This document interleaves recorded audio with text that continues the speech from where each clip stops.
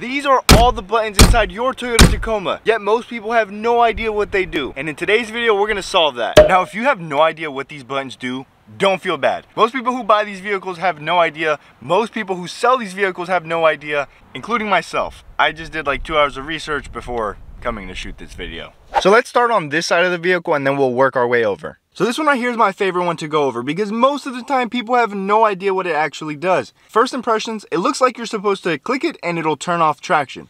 But that's where you're wrong. You actually have to press and hold this button to completely turn traction control off. If you don't do that, then you turn on this thing called an auto LSD, and that is not what you want when you're trying to lose traction. And moving just below that, we have what is known in the Toyota Tacoma community as the jellyfish launcher, because it does resemble a jellyfish, I gotta admit. All this button does is power this light right here. But if you have the bed light kit, then it'll also power the bed light. It's really cool that Toyota wired it all up to work seamlessly. So you can have it off, not sure why you would do that. You can have it on at all times, or you can just leave it on auto. Auto is in the middle. Pretty much whenever you open your doors, it'll turn on automatically. And to the right of that, now you have the jellyfish on its side. For that, turn on your high beams, and whenever it sees oncoming traffic, it'll actually just shut the high beams off. Instead of you having to turn it on, turn it off, turn it on, turn it off. This is extremely useful on back roads. When you're on a back road going 45 miles an hour, there's a turn coming up and there's a car coming. I can't do everything and get us around that curve successfully. So this is a great safety feature added from Toyota. This is the window lock. I think we've all had the passenger who is super annoying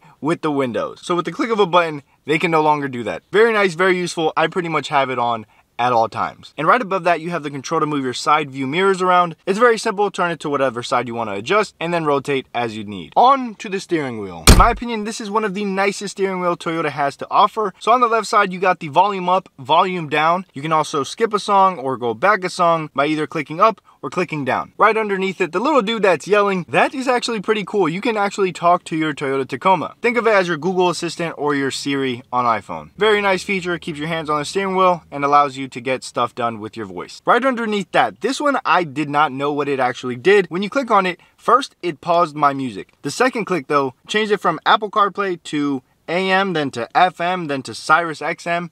I'm not sure if it was in that exact order, but you get what I'm saying. Then it loops all the way back to Apple CarPlay, and then it just plays your music again. But also, if you're on a phone, it'll actually hold your phone call. On the right side of the steering wheel, this is for directly in front of you. So you can go through your menu, go through all the features that you have there, up, down, left, right, whatever you need to do. Moving a little bit below that, this button, I actually had no idea what it did, but it's actually pretty cool. I like to check my tire pressure. Go to the tire pressure screen. I'm going to hold and press this button and it'll set it as its main option.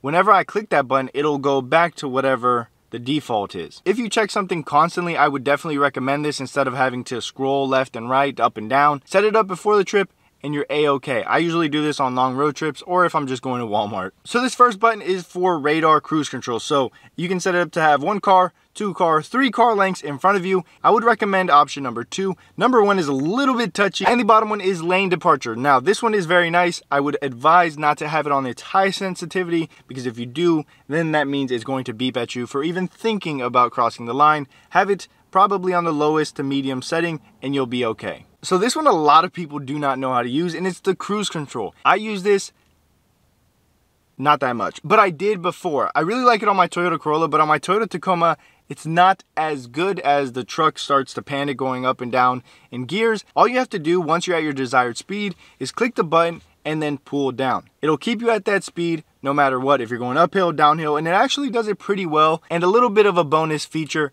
if you want to speed up or slow down, just hold the lever either down or up. Also on the dash, you got this little stick that sticks out. I had no idea. Mind you, I've owned 4 of these trucks. So you can look at your odometer, you can change your trips A and B, and then you have a blank one, but also you can change the brightness on your screen, which is very nice, especially when you're driving at night and you just want to turn it down. It lets you have more focus on the road instead of your eyes focusing on the bright lights. And then you also have the ECT button. This one is probably the most controversial button. I honestly don't even feel like giving you the real answer because some people think that it's a turbo. Some people think that it makes your truck go way faster. Some people even go to say that it turns it into a race car.